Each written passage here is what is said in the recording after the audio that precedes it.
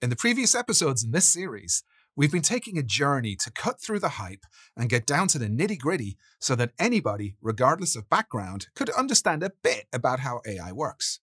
In the last episode, we looked at artificial neurons and how they're actually very simple mathematical functions that can have their internal parameters fit so that they can give the desired output. And this is a process that was called learning, which gives rise to the term machine learning. With just a single neuron, we saw how we could fit numbers together to figure out the equation of a line. Now that's useful, but it is limited. So in this episode, we'll explore how to take that to the next level with an exploration into how neurons can be networked together to learn more complex patterns, and thus unlock scenarios like computer vision or natural language processing. Now, the idea of a neural network comes from understanding how your brain works. Now, this shows a simulation of the brain, and it's from a fun interactive site that I've shared in the description below. You can drag and drop neurons to form a network and see how information moves along in the network of your brain.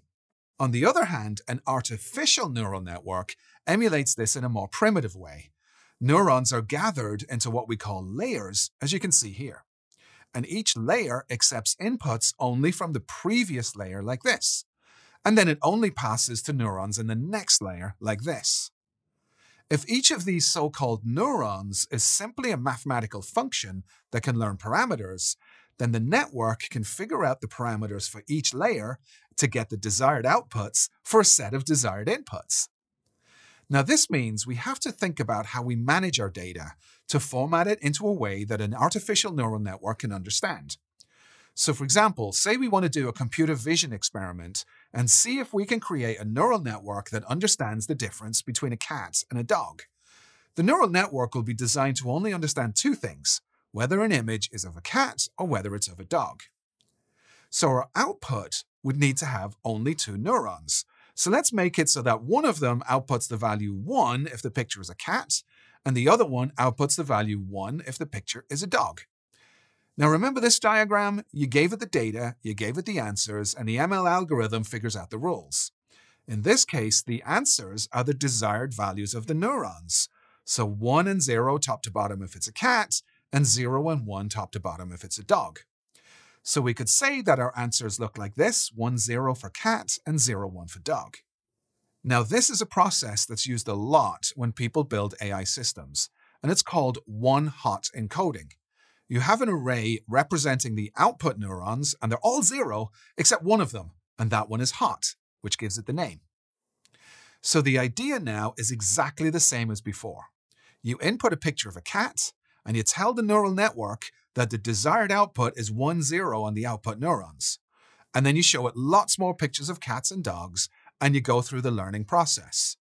When the data coming in looks like this, adjust your parameters so that the data going out looks like this. And the computer does the same process of making a guess about the parameters, calculating the accuracy of that guess over all of the data, and using the results of that to make a better guess. Now you might be asking, wait a minute, neurons take numbers as input, and he's only got 4 of them. So how does that figure out the values in a cat or a dog picture? And you'd be right. I'm just showing this as a simple illustration. The network to learn the contents of cats and dogs pictures is much larger and more sophisticated. It'll have many, many more neurons and layers. But here's the important part. The principle is exactly the same. So let me show you a real computer vision scenario that was state-of-the-art just a few years ago, and how this principle is simple yet cutting edge. Here's some pictures of clothing. Things like t-shirts, dresses, and shoes. With the principle of machine learning and neural networks we've been discussing, a computer can learn how to tell the difference between them. Let's take a look. First of all, we'll need a neural network. It will have inputs and outputs, so to design it, I always like to look at the outputs first. There are 10 different types of clothing in our data, so we need 10 neurons on the output. And we'll encode the answers, sometimes called labels, of the data so that each neuron represents a clothing type. So for example, boots are number 6, dresses are number 3, and so on. So we can one-hot encode our answers like we did before. Now let's take a look at the pictures that make up our data. Now these are pretty simple pictures, and each one is 28 by 28 dots, where each dot is a grayscale. So the value 0 is stored in the computer for black, the value 255 for white, and everything between is a shade of grey.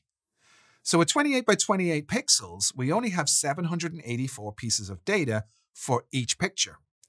Experiments have shown that a neural network with only 2 layers and 20 neurons on the input and 10 on the output, remember that's because there's 10 types of clothing, is actually enough to handle this. So the 784 pieces of data representing each picture are fed into a layer of 20 neurons. These 20's output are fed to the 10, and the network will figure out what makes a shoe very quickly using the same process that we've been talking about.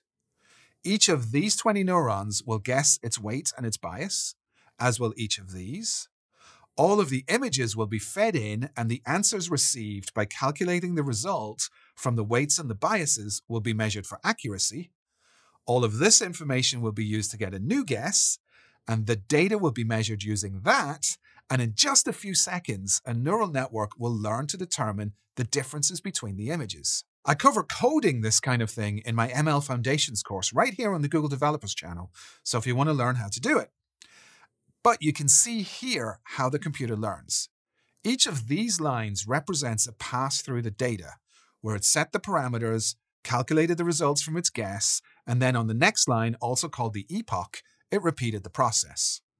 Over time, you can see the loss goes down, which means the parameters were learned that meant that this neural network got better at determining what's a shoe, a shirt, a dress, or any of the other items of clothing in the dataset. Now, this had pretty simple data, and it was a pretty simple neural network. As your data gets more complex, like color images that are much larger, then so will the network. So, for example, the network that can do diagnosis of retina scans looks like this. It's pretty much the same thing, it's just bigger. It uses a few different layer types than the simple neurons I showed you. But the important thing is that the principle of how it works stays the same, whether you're fitting a line, seeing simple images like these fashion ones, or building a medical diagnosis system for diabetic retinopathy images like these. So please like, share, and subscribe to the Google Developer channel to learn more, but most of all, please enjoy this series.